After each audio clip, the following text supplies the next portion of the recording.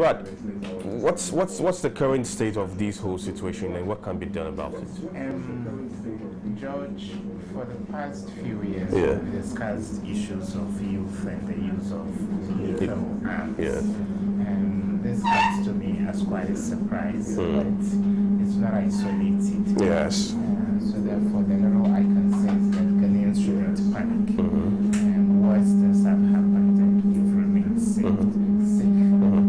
So I believe that with time, we'll get to understand the needs of the gallant men and women in uniform that are sacrificing and ready to pay the ultimate price. Okay. And so it's shocking, it's surprising, but it's not extraordinary. Why is it not extraordinary?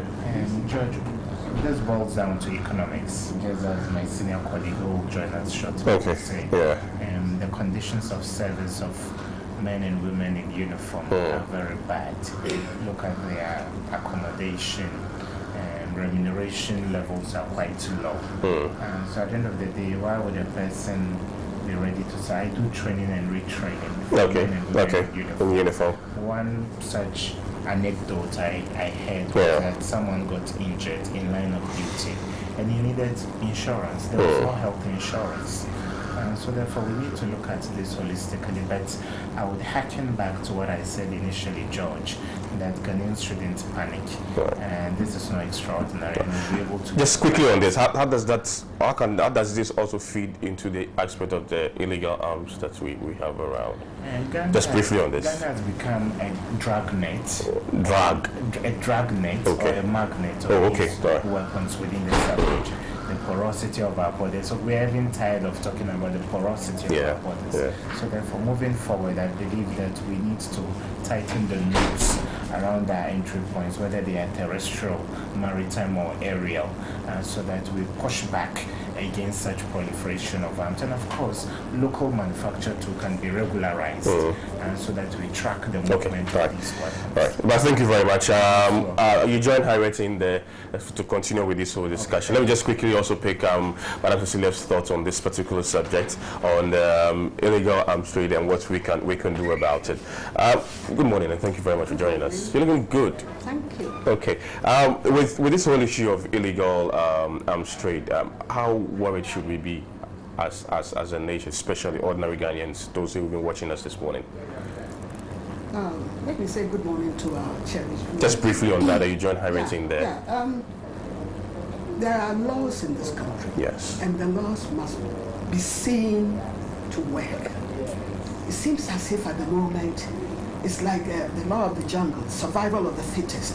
Everybody is doing his or her own thing, even starting from our parliament. You've heard recently about people getting double salaries and that. And if law enforcing officers are doing their own thing, it permeates into the whole society. It seems as if there's no law.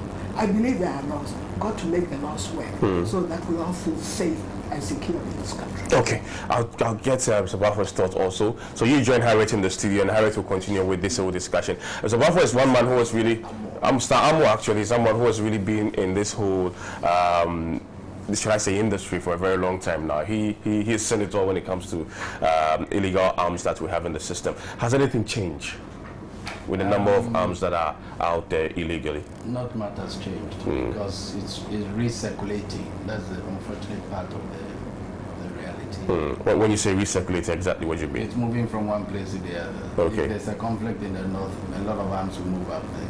If there's a conflict in the south, and the same arms will move down south. From where do they come from? Well, they are coming from legal and illegal stocks.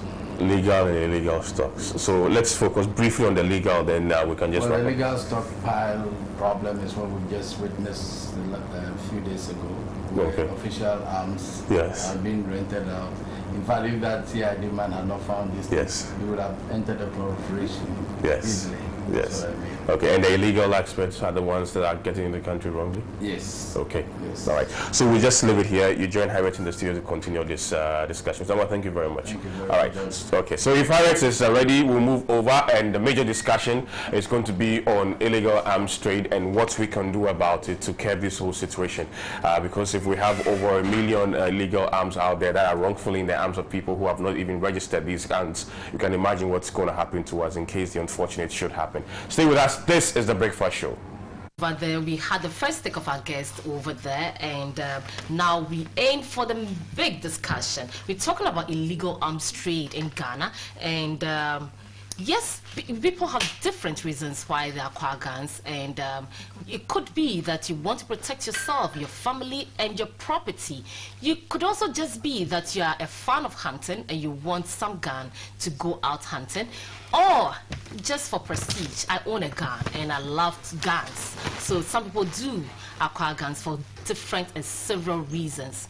But then we're talking about the illegal trade of guns in our society, and it is even sad to note that yes, during the past elections we knew that some guns also got into the country illegally through our borders. The police are renting out their AK-47, which they are supposed to use, some of them do, for our protection. What do we do to rectify the situation in which we find ourselves right now? I have seated next to me Mr. Balfour Dochi who is the Chair International Action Network on Small Arms and also a member of the Small Arms Commission.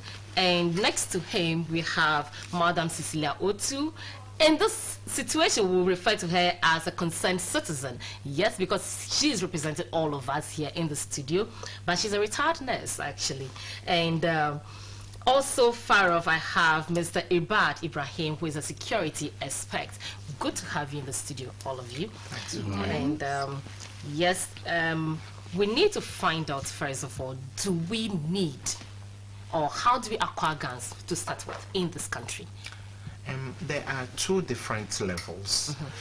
First of all, there is the military-industrial complex. So when the Republic of Ghana needs arms for its defense, we know the countries to buy those weapons from. And they can be anything between munitions and missiles. So you do that in the international market. And there are arms expos or exhibitions that happen around the world. So you want to get state-of-the-art, military material to keep yourself as a country safe or your citizens safe. Then on the micro level, Harriet may feel she's in a sprawling developing area and she needs another layer, an extra layer of security. So you would want to have a revolver or a pistol or something of that sort to keep, or a 9mm gun to keep yourself safe. But the problem we are having currently is that people have laid their hands on unlicensed guns. Yeah. Of course, because of the porosity of our borders. If you're an individual, of course, we can't discuss the macro level because we are not a country that is plagued with terrorist activities. Then we would say people are bringing in chemical weapons or biological weapons or missiles or all of. So we look at this on an individual level. How do these young people lay hands on these arms? So fundamentally it's about regulation, it's about licensing, it's about the porosity of our borders and how these lethal weapons find themselves into this country. All right.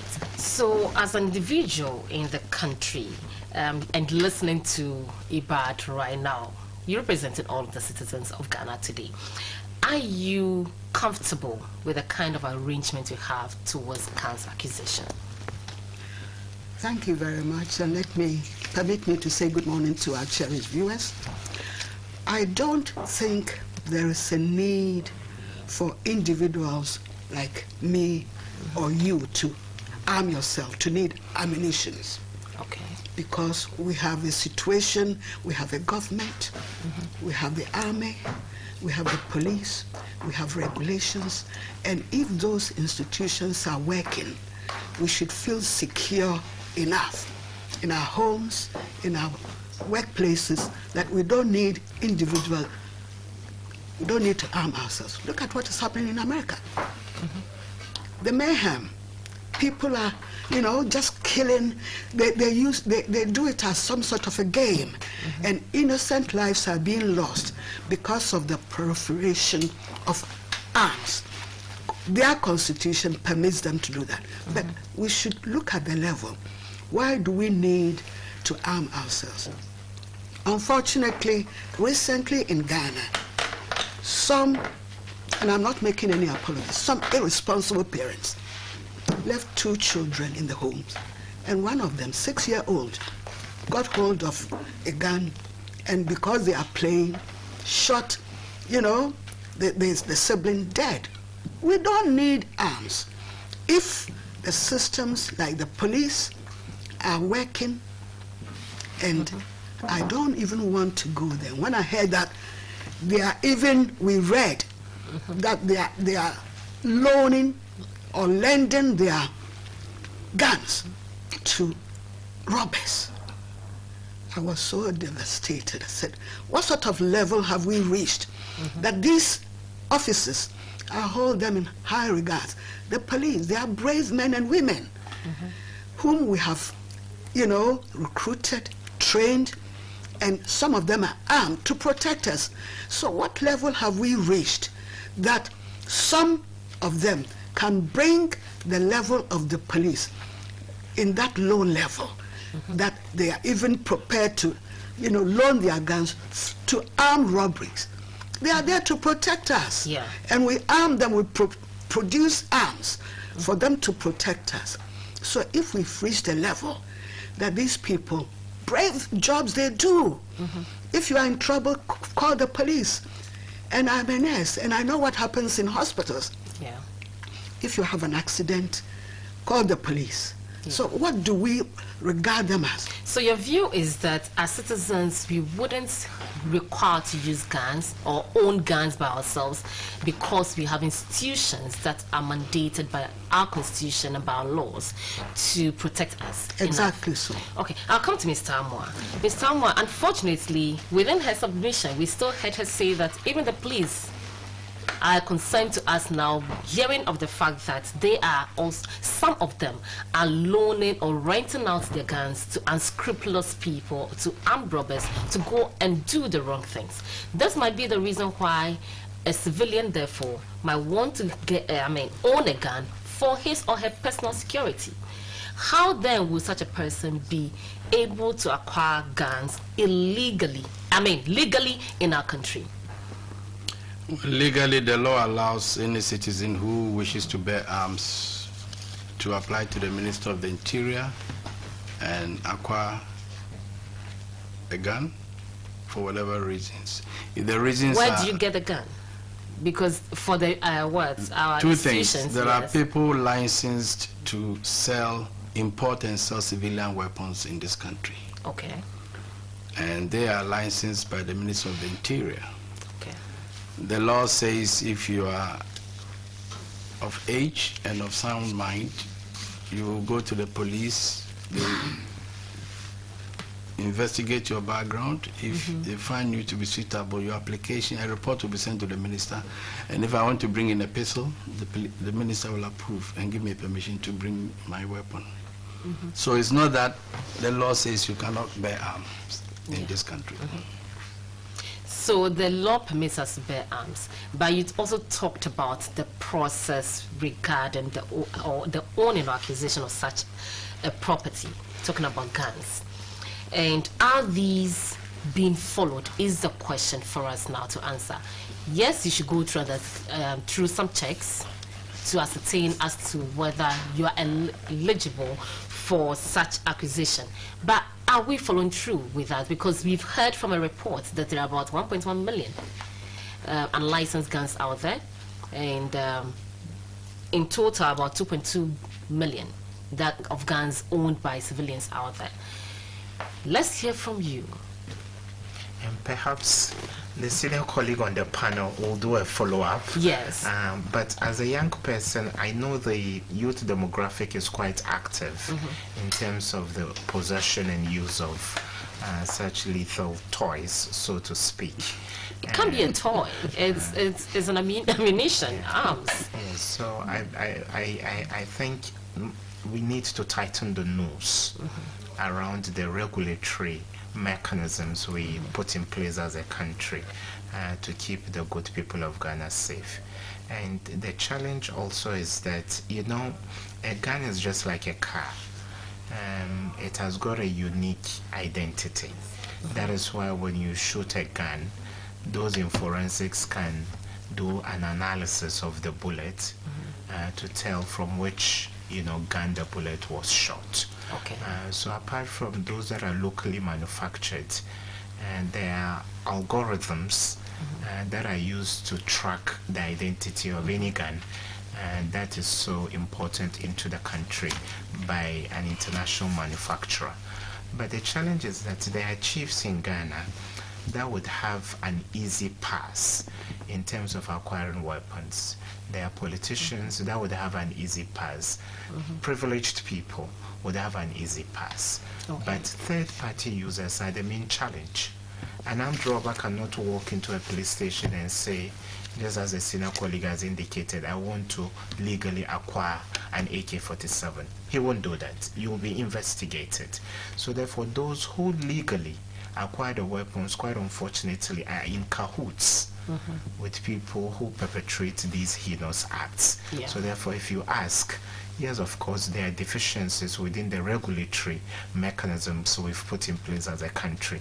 That is why there are spillover incidents that lead to these weapons finding their way into the icy hands of these young people.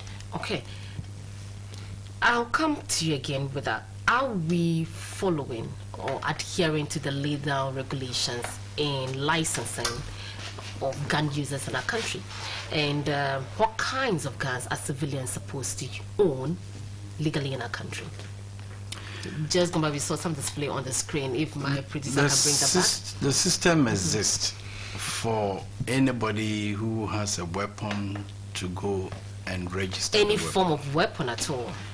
Well, we have military categories which are not meant for civilians. That's what I want us to And we have weapons which civilians are allowed to carry.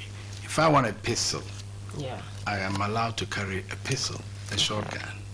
A pump action gun, I'm allowed to carry.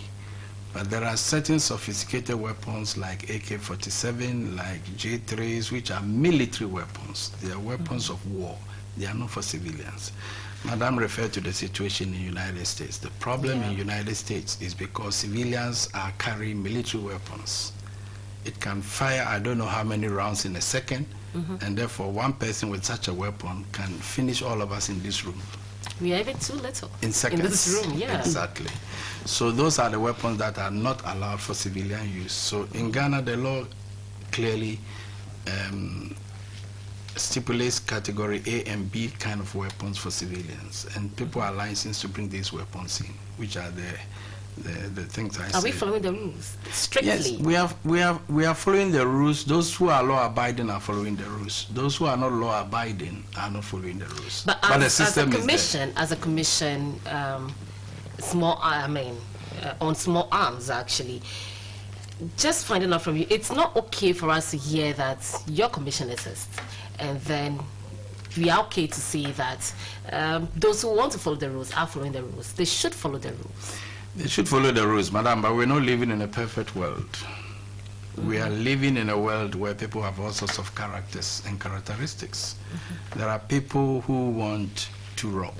A robber, like he says, will never show his face and say, I want a permit to use my weapon. What business do you do?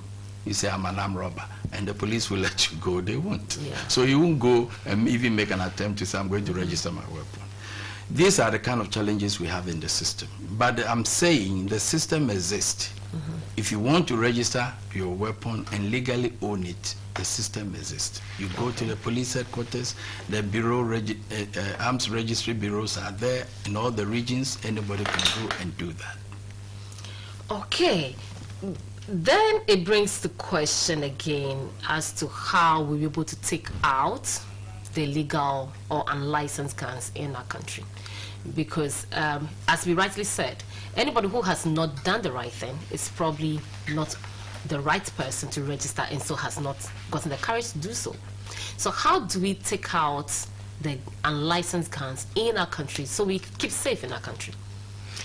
I think Mommy will come in shortly. Yes. But over time, the police have tried to incentivize some of these weapons retrieving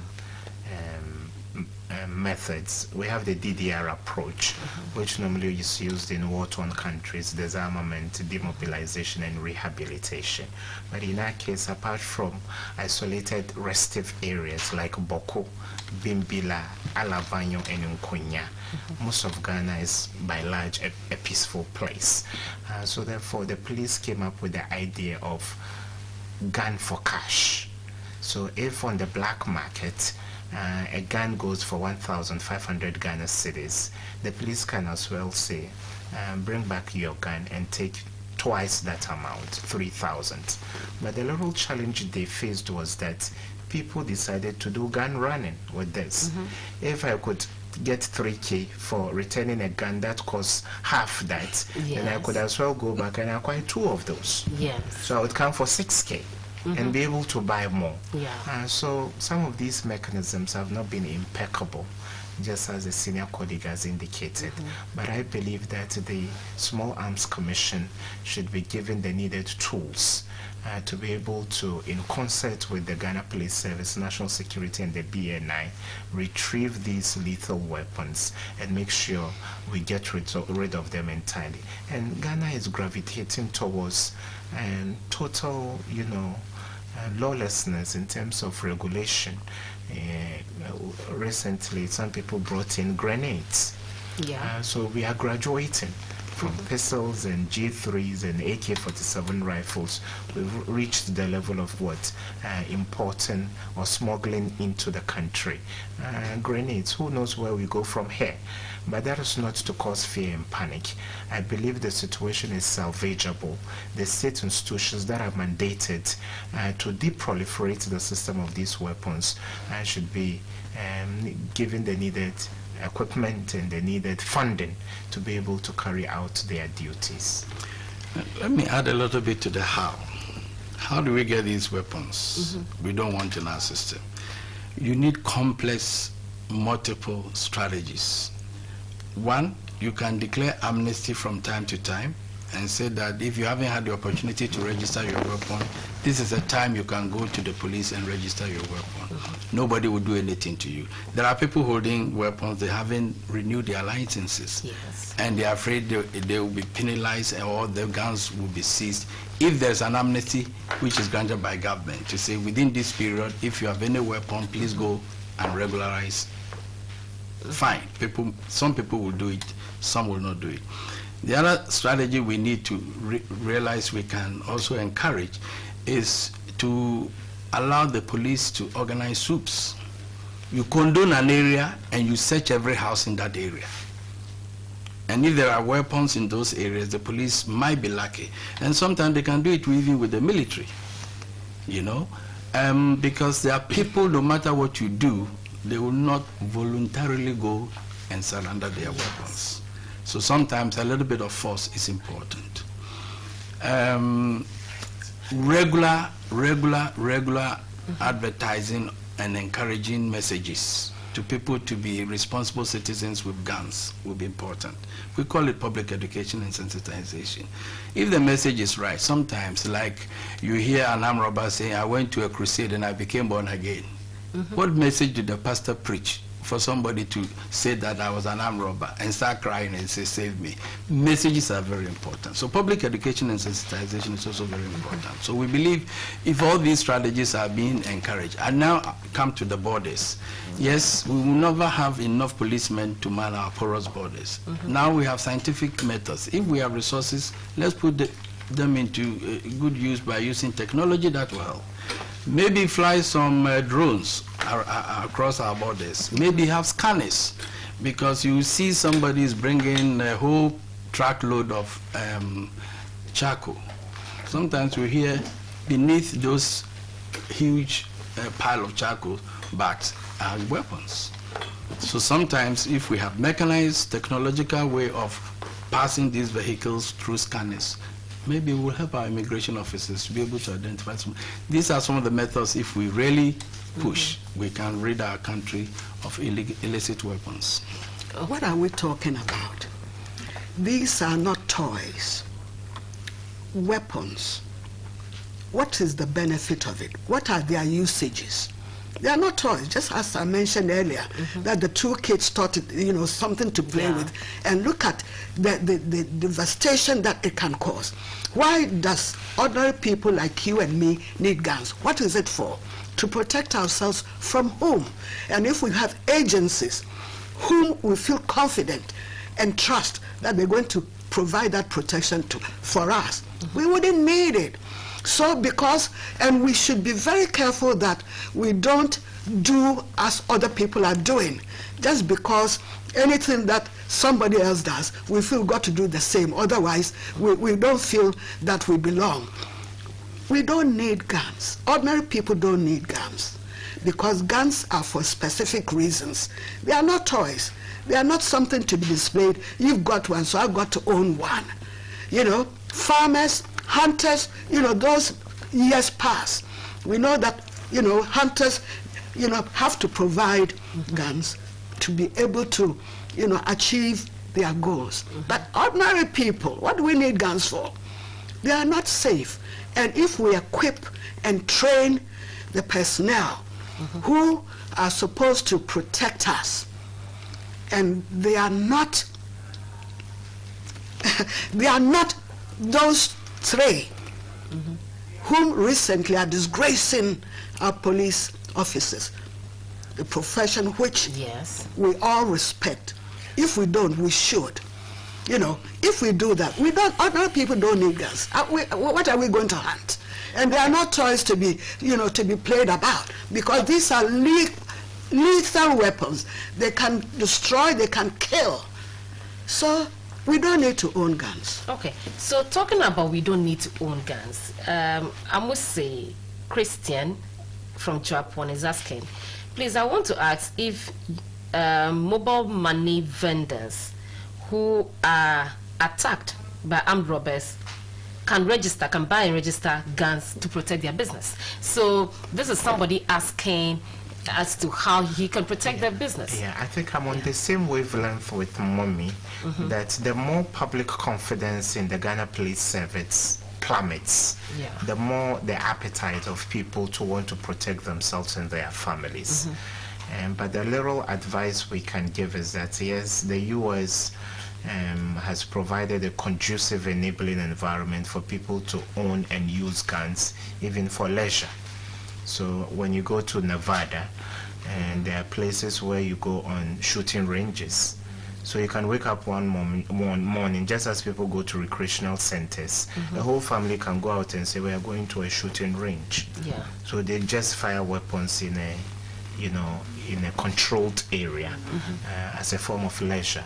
But Ghana, you've even not had 3 square meals. How much more going to shoot for fun? So therefore, yes, it fits into the narrative that Mommy is advocating, that if the Ghana Police Service would come in real time, when you call 191 or any of their numbers, 13555, they would come. And as I said, I do training and retraining for security personnel. But this past week, during a lecture at the university, while I was giving instructions to practitioners, they admitted sometimes when citizens are in distress and they call them, they intentionally blow the siren, knowing so well that they are ill-equipped and they can't match up to the armed robbers. So during that time you are blowing the siren, whatever would have happened to an ordinary Ghanaian would have happened. So therefore there is a certain penchant for people to want to own guns. So before the police would get there, they would be able to protect themselves and their families. So that, need is there. But I believe that if we're able to resource the Ghana Police Service to respond to distress calls in real time, and a litany of murder cases as a result of gunshots that have not been resolved. Yeah. A whole sitting MP was killed, Yes. Fenech Ochre was killed, and the list is endless. Yeah. So therefore, I believe we need to imbue confidence in the citizens of this country. Then they will not have the appetite to want to own guns. And finally, I have a huge challenge. Yeah. Intel will tell you that when these guns, many of them come through Boko because of the fact that since the Gaddafi regime in Libya was toppled, his arsenal was vandalized. Okay. So many of those weapons have trickled down to the Sahel and the rest of West Africa. But the way these weapons are able to crisscross this country is shocking. Weapons come in through Paga.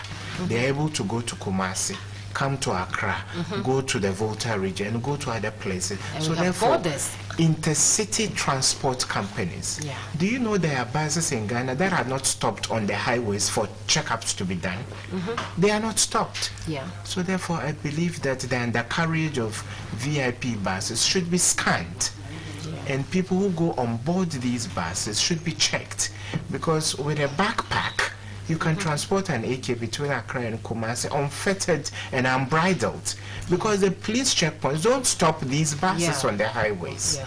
So therefore, these are some of the things I believe if we're able to address, then the proliferation of arms that is becoming quite a huge security problem will be dealt with in Okay. Ghana. All right, let me bring in some of our viewers. Sayed from Atrensua says, honestly, having a law that demands the registration of arms is not enough. I think the law only makes provision for registering the weapon. How sure are we that the ones registering their guns can actually use them well? This is another aspect we should look at. The authorities should have the facilities where people can be screened and declared competent enough to wield the guns. Else we could be faced with a situation where a person possesses a gun and has legally registered it, but may be a danger to themselves and those around them because they can't or cannot be trusted to use them properly. So this is another consideration. And renewal of guns too. Some time ago when I had a conversation with the Secretary of the Arms, General Secretary of the Arms Commission. Okay, he actually mentioned that during the renewal, you don't go through the process of checking again whether you are capable or you are fit to own a gun. You just pay the fee and then your guns get renewed for you. Are these things that we need to revise? Because at any point in time, for instance, the mental stability of anybody can change at any moment. So today I might be fit to own that gun, tomorrow I might not be. Are we looking at, reviewing some of these things? Yes, I think the point is good. It's a good one. Background checks should be continuous. I don't think background checks should be once. Definitely, because we are talking about weapons here. Again, I don't speak for the Commission, but the little I know is that efforts are being made to encourage weapon training centers in the country, so that if I acquire a weapon, I can go there and have myself trained how to use the weapon correctly. Because a lot of people have killed themselves because they didn't know how to fire these weapons properly. Yes. And So even storing them right. We're talking about the psychological aspect of somebody who wants to own a gun. Who's going to do that? Have we got the setup for that? Even just last night I was listening to VOA, and a police officer have been raping and murdering people for 40 years. For 40 years. Who's going to check these people psychologically that they are fit? Look at the recent 3 police officers. What is their psyche that an honorable, profession like that can bring themselves to loan their guns to armed robbers, the people that they are there for, to be apprehended by police officers. So, who's going to check their psyche? I'm talking as a psychiatric nurse. Yes. Who's going to check these people? And as my so we need to properly reconstitute It's a huge problem which is facing us, and it's got to start somewhere. A journey of 1,000 miles, starts with one step. But we've got to be serious. My colleague said earlier that we can wish to own gun, or we can wish to do things, but the law does not permit us to do just as we wish or as we please, because it may not be good for the larger society. What I would want to do personally as an individual may not be conducive, may not be beneficial to the larger community. So we have to be serious about this gun situation. It's not a toy, it's a weapon, it's a killer. It can kill. And look at the indiscriminate use which is going on elsewhere. People are just being killed, innocent people, just because somebody takes delight in shooting or owning a gun. We have to be very serious. So we need to control the system and sanitize it as well. Senor Inakachi says that arms registration should be decentralized to allow people to register, and I'll do quite a number of them, then we can come with our comments. Ghana Highway should, so we'll attend to that later. Quickly says, good morning. No, I think I've read the one already. Ghana must control the weapons of the police by registering each weapon, but why is sports not part of the of the BFS? So my producers are hearing you. You want a sports update on the show. We'll take that on board. Daniel from Malabuba, he says that the weapons of the police should also be registered. I think they're registered. And there is a program to mark all weapons in the military and in the police hands and in all the immigration hands. Efforts have been made to mark all weapons. We haven't finished, but the process is ongoing. But we can link each gun to an individual or a service person. The incident that occurred over the weekend, I think it's a tip for the police to improve their system of control of their stockpile, because in those days, in the early days when we were not a big country, every police officer who was assigned a weapon, there was spot checks. There were time you would go and sign for the weapon. There was a time you return the weapon and you sign. So probably this is a sign that our control system is weak or is getting weak, and maybe the police needs to improve that. Our government policies are responsible for these police. Please do not call my line. For these police acts in the country, the police issues will not be properly dealt with, because it's the police themselves who will do their investigations, as they so-call it, PIPs in this country. I have a bitter experience with a police officer who was once in charge of Ewutu. Poor policing in Ghana now. So he's talking about police in general, their professionalism and control. Talking about what can be done. But in general, in rounding up, talking about illegal arms trade in Ghana, yes, we have identified the problems, where the loopholes are. What is the way forward? I would want to reassure Ghanaians that, yes, of course, there are other priorities we need to channel our energies on. These cases are extraordinary. No, they are not isolated, but they are not extraordinary. They are not isolated, but they are extraordinary. So therefore, I would want to say that there is no need for fear and panic, and the Ghana Police Service will continue to work around the clock to flash out unscrupulous members of the service that are part of armed robbery syndicates, and they are complicit in some of these crimes.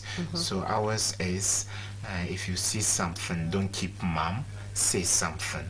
And the tip-off you can give as a neighbor, the tip-off you can give as an associate, would be helpful for the Ghana Police Service to retrieve some of these lethal weapons. And again, owning it is not enough. It doesn't suffice. Regular checks should be made to look at how you even handle the gun. I think there's consensus around this table that the use of a gun is rooted in psychology. People even have mood swings. People may be heartbroken as a result of breakups in relationships. And in recent times, we've seen an uptick in the cases of, suicide. So therefore, apart from being trigger happy, one's proximity to a gun increases the propensity for you to even take away your life when you are faced with the challenges of life. So therefore, the efficiency within the security agencies would take away the need for people to want to own guns. That would be the ideal situation. But anything other than that, I think we should strengthen the regulatory mechanisms we have to deproliferate the system of these weapons. Okay. Speaking as a psychologist, yes, Madam Cecilia Otu, way forward. The way forward is to properly retrain, encourage, support our police officers, because they do a heroic job. Look at the officer who, through his good citizen attitude, managed to have the 3 armed robbers apprehended. So he should, the country has to recognize that we have some good citizens amongst us. It's not all, gloomy. We have good citizens who are prepared not to be observers, but to participate in a positive way. Retrain the officers, equip them, encourage them. And I appreciate the action of the IGP to suspend these people. Those rotten apples, if I can use that expression, should be thrown out of the system so that the citizenry will have confidence in the people whom we have trained, employed to protect us, so that we don't think these lethal weapons are just toys to be played about with, because they are killers. And they've been killing people. People, whether they are sane or insane, they've been using these weapons to get rid of innocent lives. And we don't need to encourage that in our country. All right. I mean, from UND shares in that they should be taken out of the police service. All right. Coming to Mr. Moore. What should we do going forward? I think the way forward is that we must continue to make sure that Ghanaians understand that security is not the work of the police, it's the work of all of us. So if citizens are going to support the police, we can contain the situation very easily. People have information, they should give it to the police. Okay. We should support the police with information.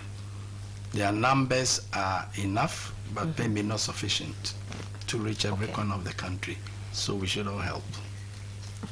Okay, so thanks very much to you, Mr. Bafo Duchi Amwa, Chair International Action Network on Small Arms and member of the Small Arms Commission. Thanks to you also, Madam Cecilia Otu, concerned citizens and a retired nurse. And also thanks very much to you, Mr. Ibad Ibrahim, security expert. And we're discussing the illegal arms trade in the country. Thanks for your comments and contributions to the program. We appreciate them all.